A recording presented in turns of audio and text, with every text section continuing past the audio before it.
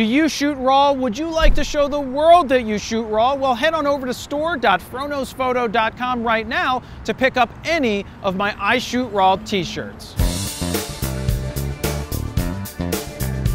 Jared Polin, FroknowsPhoto.com, and today we're in Philadelphia at America's first zoo to do a real-world review of the Sigma 100 to 400 millimeter f5 to 6.3. So my goal today with the 100 to 400 millimeter Sigma is to get some interesting shots inside the zoo. Now keep in mind, this is an $800 full frame lens that is a pretty big zoom. You get 100 to 400, but you have to keep in mind that it's an f5 at 100, and as you zoom out, it goes all the way out to 6.3. Now, I'm using the Nikon D500 because it is a cropped sensor camera, which gives me a 150 to 600 millimeter 35 millimeter equivalent, as well as the Nikon D5, just in case anybody out there would like to throw this lens on their full frame body. Now let's see how the photos turn out. One of the main attractions here at the Philadelphia Zoo are the silverback gorillas, and there also so happens to be two babies. One was born 8 months ago and one was born 2 weeks ago, and they said it really hasn't been out of the enclosure. The trick is, how do you get a clean piece of glass? There's no clean piece of glass.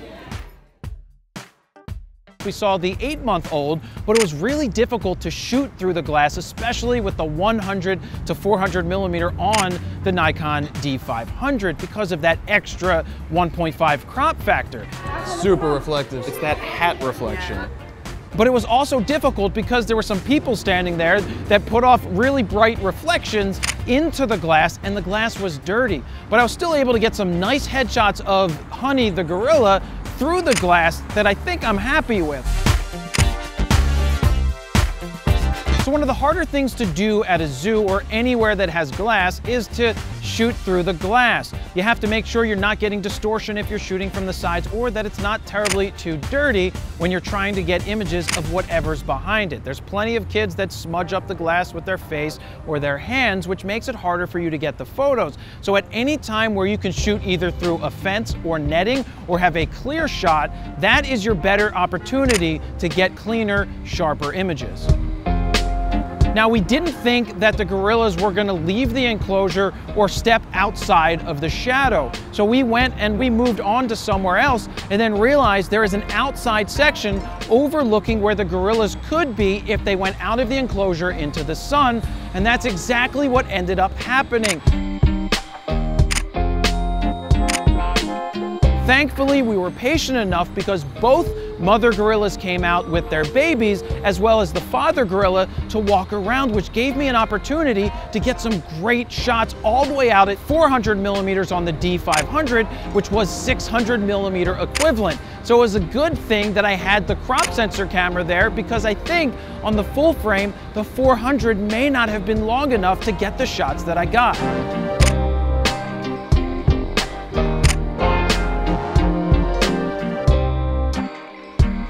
So how does the lens feel in the hands? Well, honestly, it's pretty good. Now, it's a contemporary lens from Sigma. It's not their art line, it's not their sport line, it's considered to be their okay line, which isn't that bad because some of you guys are just looking for an affordable super zoom lens, which is what this one gives you. Now, it feels pretty good. It's not too heavy, just over 2 pounds, compared to the Sigma 150 to 600 millimeter, which clocks in at over 4.3 pounds. So where you're losing out on that extra reach, you're gaining because it doesn't weigh as much, which should make it easier to shoot with throughout a day.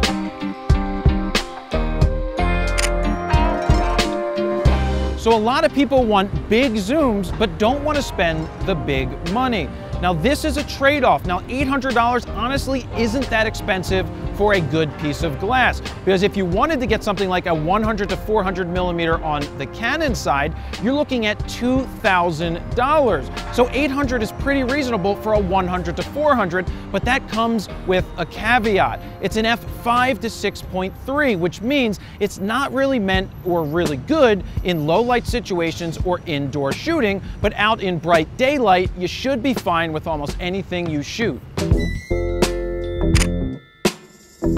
Even though you have OS built into this lens, that doesn't make up for the fact that it's a 6.3 aperture. You still will need to raise your ISO up higher to counteract that f6.3, so just be aware of that. One of the more difficult things with shooting the gorillas was when they went from the sun to the shade or had their back to the sun and their eyes were in the shade. But there were some times where I was able to capture the eye with some sun on it, because what's interesting is that the gorillas look at you. They see you, they know what you're doing, they show some emotion, which is really awesome for capturing great pictures. Think I have a point and shoot disposable camera? That's probably what the gorillas are saying. Does that guy have a disposable camera? You know what I'm the best at, Steven? Patience. I can wait all day for that one shot. You ready to go to the next thing?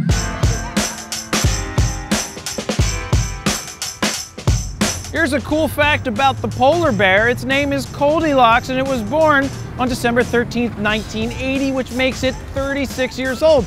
I'm 36 years old, which means I've actually seen that polar bear when I was a kid. Now, they weren't sure if the polar bear was going to go into the water, but it did, which didn't exactly make for great photos because of the distortion in the glass under the water. But I think I got a couple of cool shots of the polar bear floating by. How's the autofocus in this lens? Well, it seemed pretty good for me. It seemed pretty snappy both on the Nikon D500 as well as the Nikon D5, which should be expected because they are pro-level cameras. But when I was tracking subjects, it didn't seem like I was missing my focus at all. It seemed to be pretty snappy and fast, even with the OS on, but the only way to see how good the focus was is to get the pictures back to the studio and see how they looked. Now let me put something into perspective for you. I'm getting the 600mm equivalent on the Nikon D500. If I was to use a, say, Nikon 600mm f4, well, you're looking at spending somewhere around $8,000 to $10,000 to get that reach and have something that's much larger. Would I get better quality or sharper images with that 600 f4? Probably. Would it be as versatile throughout the day in the zoo? Absolutely not. So I wouldn't be worried to use a 100 to 400 that's an f5 to 6.3. You know the limitations, but the trade-off is sometimes worth it because it's $800, not $8,000. Eagles! Holy Jesus, it got busy.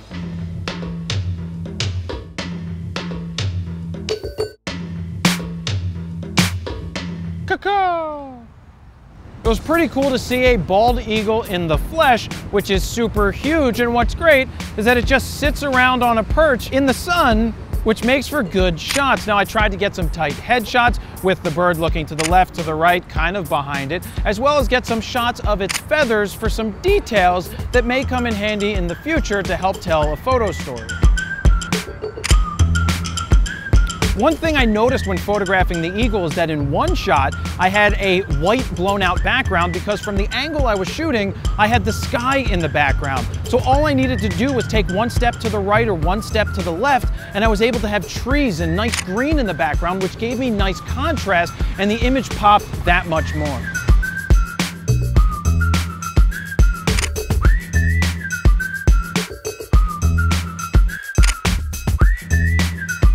So we just came inside where there's a bird sanctuary, so the birds are inside. And I brought out the Nikon D5 as well as the D500, and being that we don't need as much reach inside to get the birds, I'm gonna break out the D5 right now, and you guys always love to see how the tests look on multiple cameras, so let's do it. I got snacks. Look, it's my bag of snacks. The only thing I'm missing is a juice box, but I bet you somebody does have a juice box, so let's just get out the D5, switch it up. It's nice. It's a nice feeling lens. The rubberized everything feels pretty good. Put it on there. Now we've got 100 to 400 to go shoot the birds. Oh, IS is on.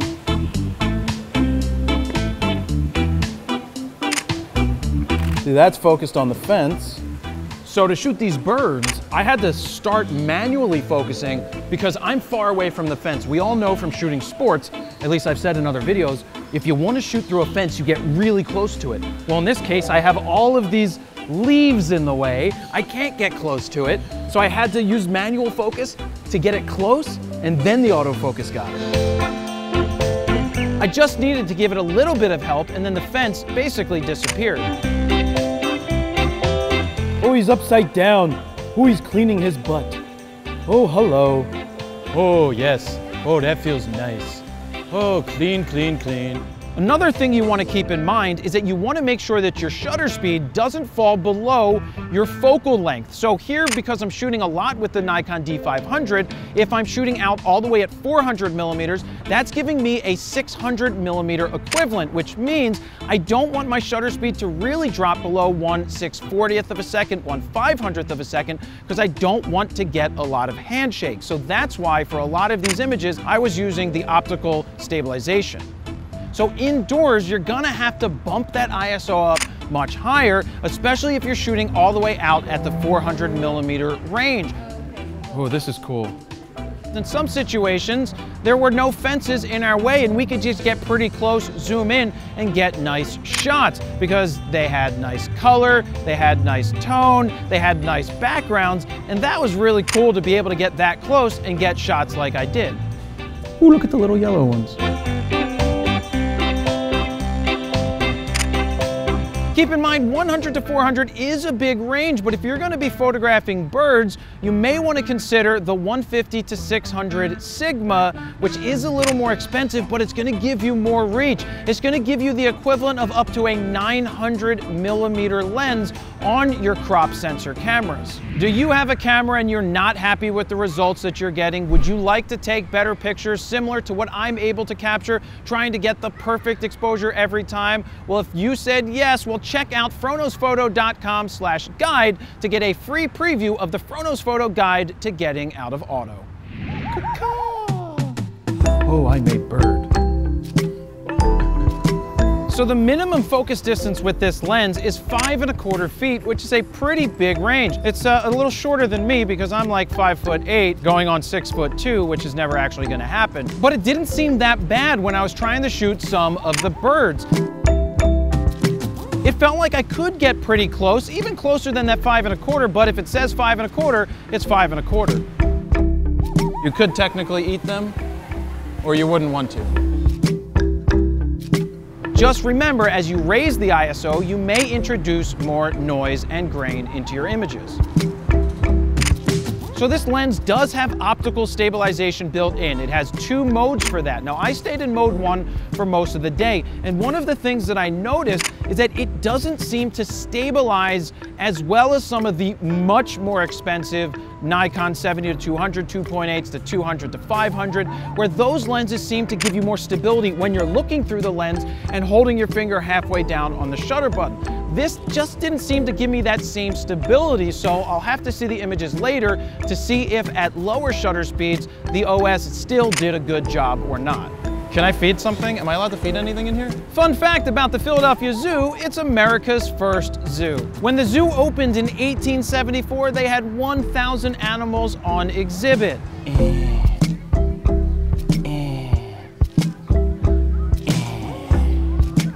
The Philadelphia Zoo was commissioned in 1859, but did not open till 1874 due to the Civil War. Oh, sorry, I was getting a snack. I wonder if they sell individual juice boxes. Though I wouldn't drink a juice box, actually. Too much sugar. So one thing I wish I was able to do more of at the zoo was photograph kids. Now, because these are not my kids or somebody that I know with kids, well, I didn't really want to take their photo because I didn't ask for permission. But I did get a few, and they looked pretty good, at least on the back of the camera. Now, I think this is a great, well-rounded lens if you want to get candids of kids running around the zoo, running around a park, playing in the backyard, doing whatever they're going to do, because you can be further away and zoom in and still capture those candid images. So that's what the 100 to 400 is going to give you, the ability to get some really good candids, but it's not going to give you those wide-angle shots, especially when you're closer to your subject.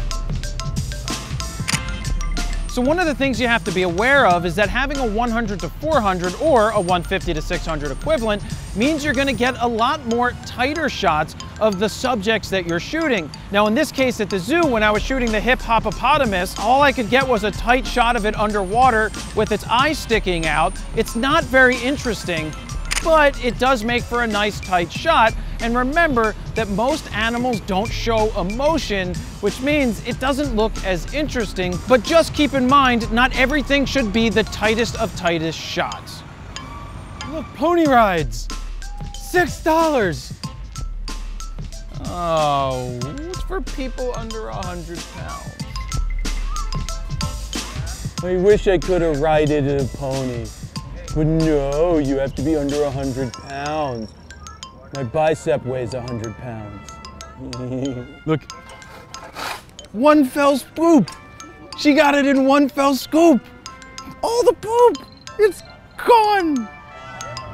Fun fact about the Philadelphia Zoo is it cost you 25 cents in 1874 for admission. Today, it will cost you $23 if you're an adult. Look at his jiggle. Do not eat the Raisinets. Hi, Mr. Goat. So Mr. Goat, this is a lens. Over here, Goat, this is a lens. Excuse me, Goat. Can I teach you something about ISO? So ISO is the sensitivity to light that your sensor is. So let me tell you all something about photography. It's either sleeping or dead. I certainly hope it's not dead. Hello? Look at this guy. Goodbye, goats. Where's the soap? I'm milking. Now, what would a trip to the zoo be without going to see the flamingos? I actually think I got some pretty good shots of the flamingos. Some nice color, some nice clarity, some nice shapes going on in the images, so I was happy with the few shots I got of the flamingos.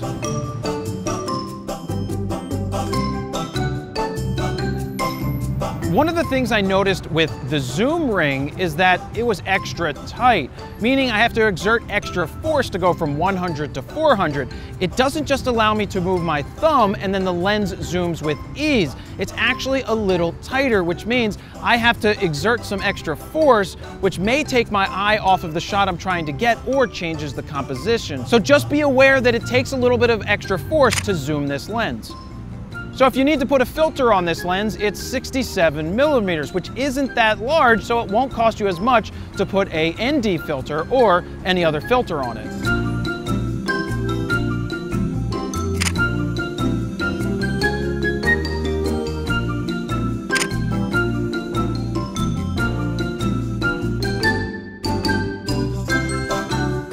If you'd like to learn how to take better pictures in only 11 days, I created a free mini video course that you can sign up for right now at froknosphoto.com/11 days. I've been waiting here for like 20 minutes for the cow to do something.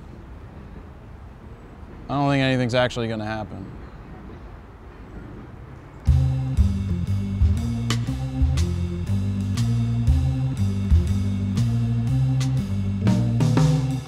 So the 100 to 400 millimeter range is a great range on both full frame as well as the DX sensor because it's giving me that 150 to 600 millimeter, 35 millimeter equivalent. Now on a full frame body, it wouldn't have given me that same oomph, that same reach, because the 400 is kind of limiting when you're trying to shoot things at a distance. But if you're shooting baseball, if you're shooting soccer, your kids running around, 400 millimeters on a full frame lens is going to be a really good focal length.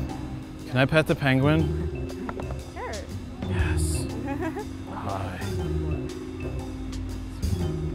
Is this what a real penguin feels like? He's probably not. They're probably not this soft. Not this soft. Damn.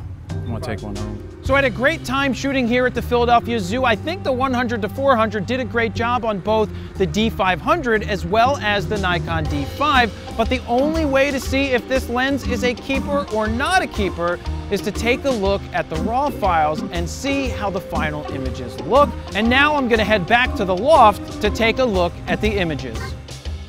So here we are back at the loft, and I want to remind you that you can download the full res exported JPEGs over on the website, as well as access some of the sample RAW files so that you can pixel peep them for yourself. But now let's take a look at some of the images I captured and see how this lens did. So right off the rip, you can see the baby silverback. Now this one was, I believe, 8 months old.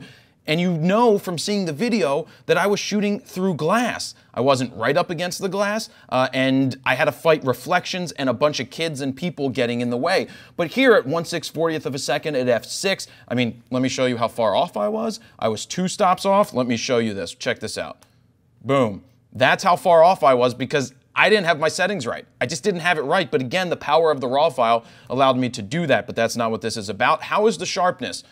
That's really good. What you have to remember is that I'm shooting through glass.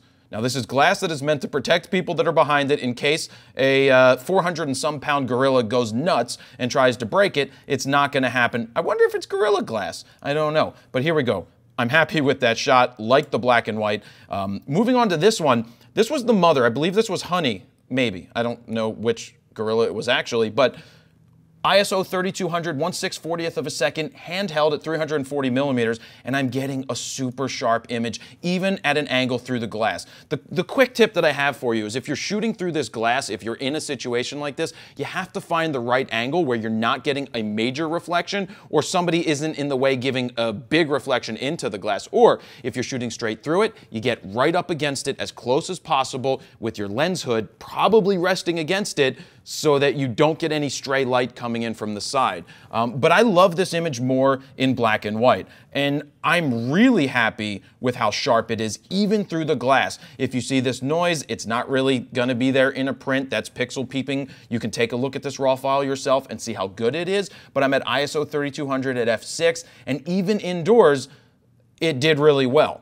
I was indoor, the gorilla was sitting slightly outside, but in a really dark shade. Now this is the reflection I'm talking about. This is that woman that was standing there with a absurd hat with feathers on it that was getting in the way. Anyway, that just shows you how tough it was to do it. I also didn't do a full, I shot the tight eye shot for a reason, because on the glass there was this little scratch or this scuff mark, which isn't that bad, but you may say, why didn't you move to one side or move to the other? And the reason has to be that the glass wasn't clean, and this was the best, cleanest angle that I could get. So moving on to outside, you can see that I'm at 270 millimeters with the Nikon D500, so you multiply that by 1.5, and at f6, you can see the mother and the baby in the background, and this is the father. Now, if you were shooting at f4, if you had a lens that did that, or a lens that did f2.8, you would not see them as prevalent. They would blow out a little bit in terms of being out of focus in the background.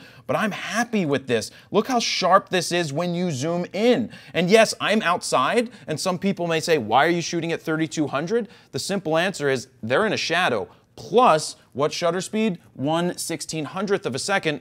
Plus, I need a fast enough shutter speed to counteract my hand motion when I am zoomed out, because you don't want your shutter speed to drop below your focal length. And in this case, the focal length is based off of 1.5 time crop factor. So that just helps, and in conjunction with the optical stabilization, it should help you get a sharper image. I don't have a problem bumping my ISO. Most cameras can handle 3200 in this day and age without a problem. Moving on to the next one, I just like the look on the face. I wish the mother was still sitting there in the background, but you have the baby in the background, and you have this really nice looking face on the silverback right here.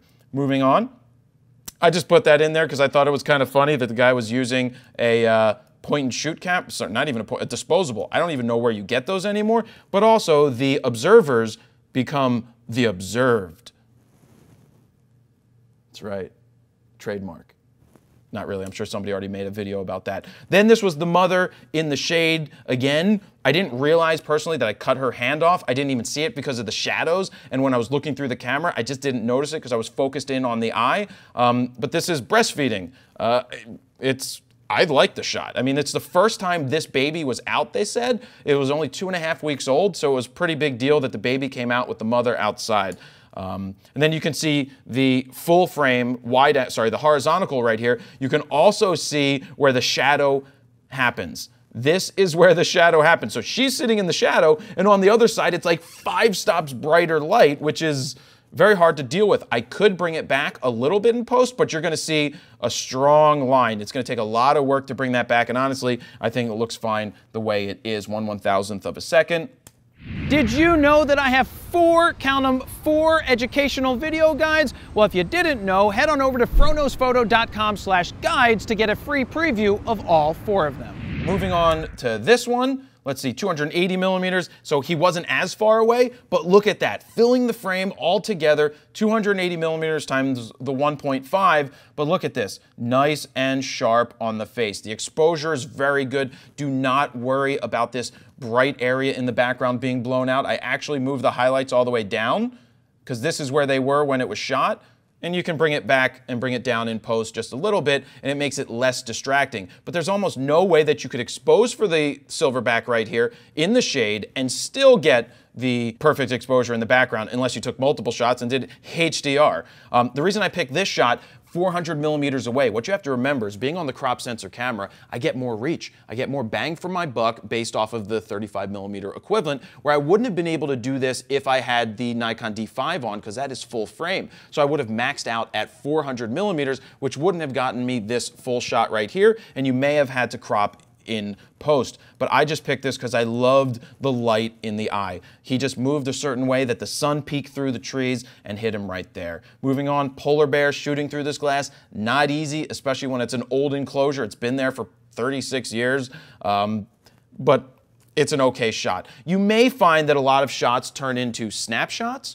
When you're at the zoo or in certain situations, this lens will give you snapshot type photos, but also you can get keeper images if you know what you're doing.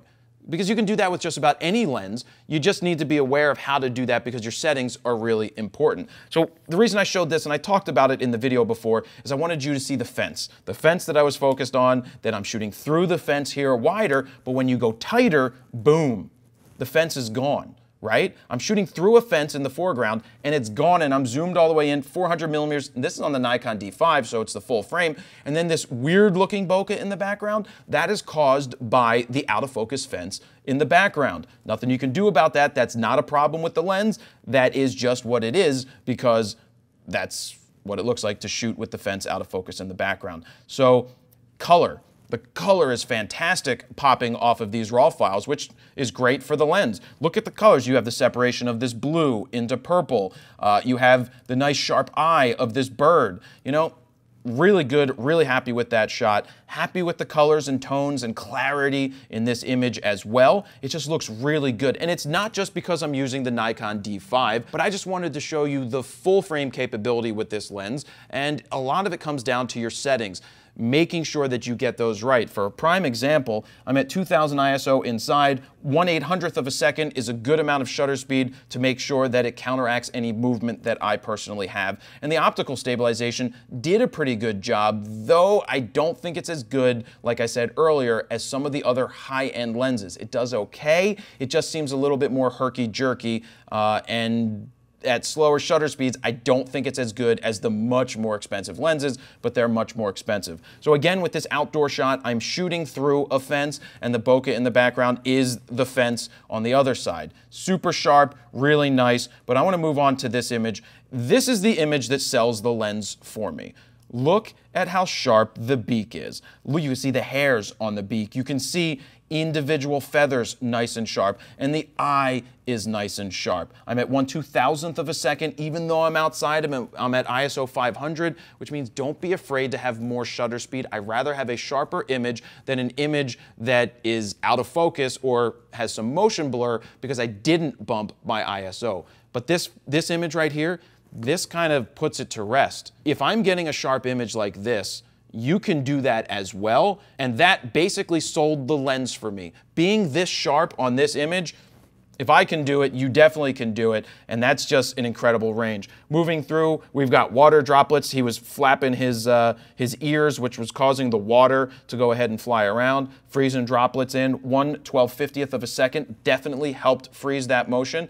Even though I'm shooting at ISO 1000 outside and they're in the shade, again, I'm not afraid to push it right there. Then you see the giraffe. Now I'm at 100 millimeters at f5, and it looks like everything is almost in focus. This is the difference between having a 2.8 or an f4, because you can see that it almost looks like the background's in focus, but when you zoom in, you can see that it is starting to blow out just a little bit, meaning there's some sort of bokeh. But again, this is more snapshotty. If the background was deeper, maybe it would have less focus there, but you can just see the difference between a keeper shot and really not much of a keeper shot. This, again, more of a snapshot. Cut the polar bear's foot off.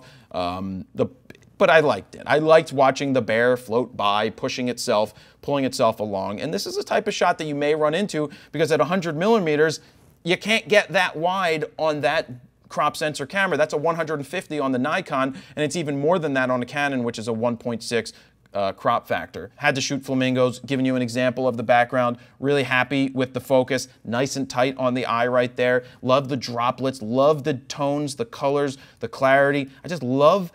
I like how the background blows out. I think it looks fine on this lens. Remember, $800 lens, doing a great job. It almost looks like a painting in the background with this image. The flamingo is cleaning itself. I love the S-curve. I love the shape. I love the way that the feathers are just blowing out, or how they look, the sharpness, the clarity right here on the eye. Really good, able to hit that. Handheld, 1/1000th of a second. OS was on. And then just a little bit of tighter shot, which I may have missed the focus slightly, but at the end of the day, unless you're pixel peeping, you probably won't even notice it. Now, I went ahead and took some sample photos out at a soccer game because people want to know, how's the autofocus? How does it work for sports? Remember, on the crop sensor, you're getting more bang for your buck. And what I wanted to show you here is this is where there's a couple of things. You can see that the background is pretty much in focus at f6. You've got the porta potties, you've got cars in the background, you've got the ref on the other field, you've got these people that take away from isolating your subject. But in order to get like a 400 millimeter lens or a 300 millimeter lens that's a 300 2.8, you're dropping $6,000.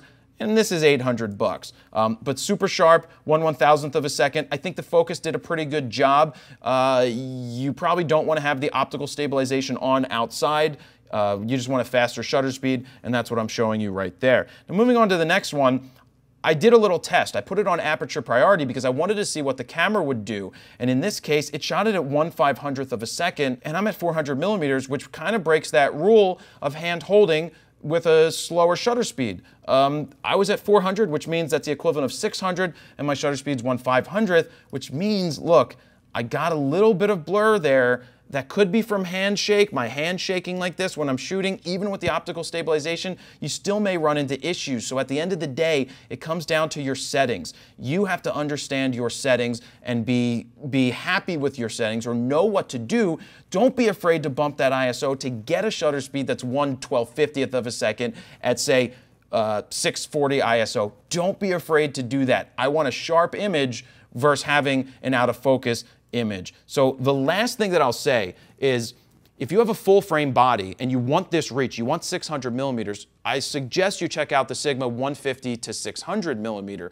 Though it is $200 more and weighs about 2 pounds more, it's going to give you that reach that I'm getting with the 100 to 400 equivalent on a crop sensor on a full frame camera. There's pros and cons to both. The 100 to 400 right here is lighter and a little less expensive, so it's easier to carry around, and it still gives you a good bang for your buck on full frame as well as cropped. But then you have to ask yourself, do I want more? If you want more, the 150 to 600 could be that option. And the last thing that I want to say before I wrap it up is that think about it. A 600 millimeter f4 from Nikon is somewhere around $10,000. I have come to the realization that sometimes these super zooms that may not have the best aperture are really good. They are super sharp now. They give you very good autofocus. They give you great handhold ability. And honestly, I think you can get certain pictures that you wouldn't be able to get with a 600 millimeter f4 because it's a fixed focal length lens. you're able to get other pictures because you can zoom. And at the end of the day, it's all about capturing that moment. Did this lens let you capture a moment that the other lens wouldn't have let you do? And was it $10,000 or $12,000 less expensive? And the answer is yes. So 100 to 400, I highly recommend it. Whether you're on full frame or crop, I can't see a problem with it. As long as you get your settings right, you should be good to go. And that's it. And the one last thing I want to say is My Gear Vault. If you're purchasing gear, how do you input, organize, and protect it? Go download My Gear Vault right now. It's a free app for iOS and Android, and I think once you start using it, you're absolutely gonna love it. So go check it out, and I'll leave it right there. Thank you very much for watching. Jared Polin, FroKnowsPhoto.com. See ya.